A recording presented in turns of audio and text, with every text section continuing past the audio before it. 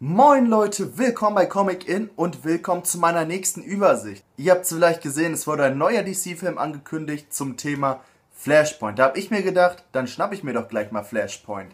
Hier, das ist alles, was wir im Deutschen bekommen haben. Wir haben ein Flashband, 5 Einzelhefte, 4 Sonderbände und sogar eine Monster-Edition. Um genau zu sein, haben wir 81% aller US-Hefte von Flashpoint bekommen, wenn man den Prolog dazu zählt. Und der Prolog ist hier drin abgedruckt.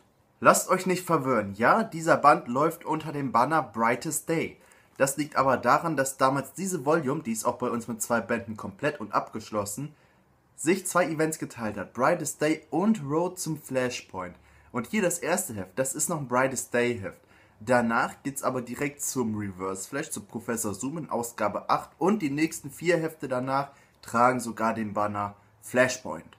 Auch hier lässt sich dazu sagen, das Event ist chronologisch im Deutschen recht schwer zu lesen aufgrund der Veröffentlichung. Zum Beispiel würden wir jetzt erstmal in die Monster-Edition gucken müssen, in das Professor Zoom, also Reverse Flash Heft. Dann würden wir weitergehen über Superman zu Wonder Woman und das könnte man theoretisch, wenn man haargenau nach der Chronologie geht, auch nicht am Stück lesen können, dann müsste man zwischenspringen. Nee, das machen wir nicht. Wir machen das wieder so, wir gehen auf die einzelnen Formate von Panini ein und dann gebe ich euch dazu die Daten. Die Flashpoint Heftreihe von Panini. Angefangen im Februar 2012, Mann ist das schon wieder lang her. Mit tollen Covern, Jeff Johns dabei. Hier in der Nummer 1 haben wir auch nur die US-Ausgabe von Flashpoint 1, klar, überformatig. Und dann musste der zweite Teil des jeweiligen Flashpoint-Heftes natürlich auch noch gefüllt werden.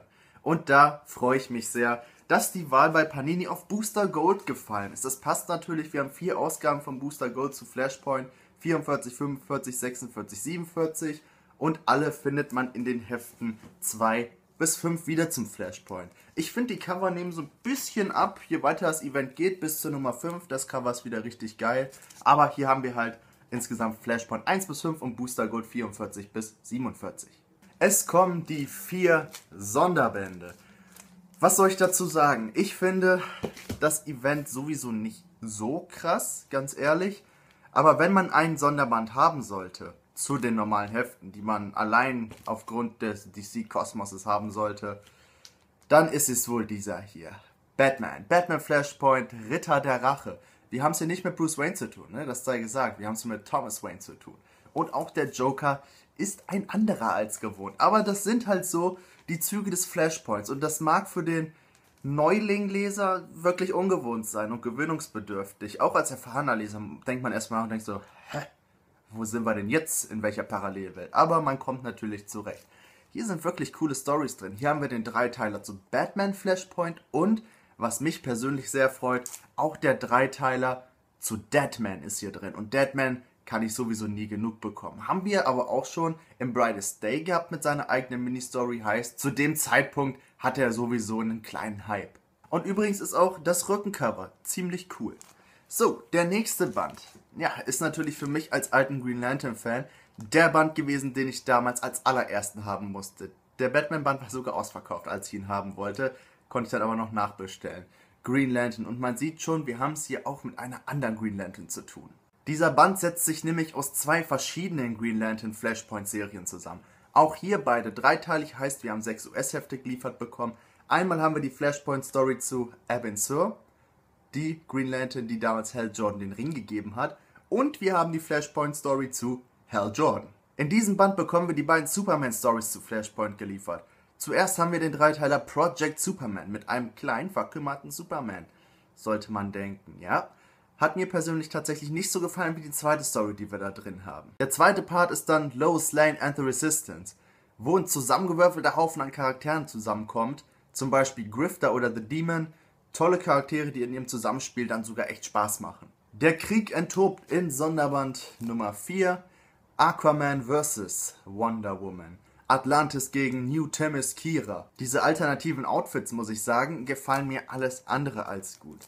Die Story hier drin war stabil, aber auch alles andere als was Besonderes. Halt 3 zu Aquaman und 3 zu Wonder Woman.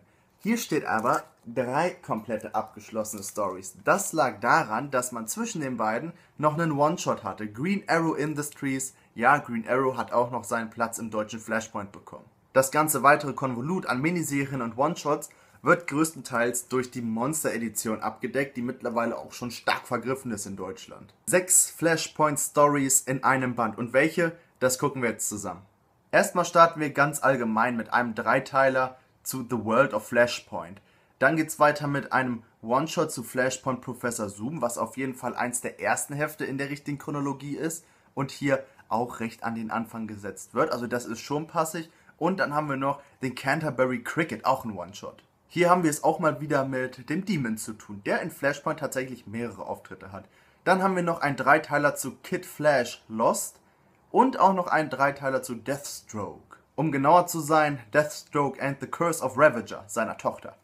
Dazu kommt noch ein Dreiteiler Citizen Cold. Citizen Cold stellt Captain Cold in den Vordergrund, der zum Beispiel auf Mr. Freeze trifft. Und wer wollte nicht schon immer wissen, wer das Duell der beiden gewinnen würde? Ihr merkt, auch bei den Stories in der Monster-Edition sind sehr viele Flash-Geschichten dabei. Sei es jetzt Captain Cold, Kid Flash, Professor Zoom.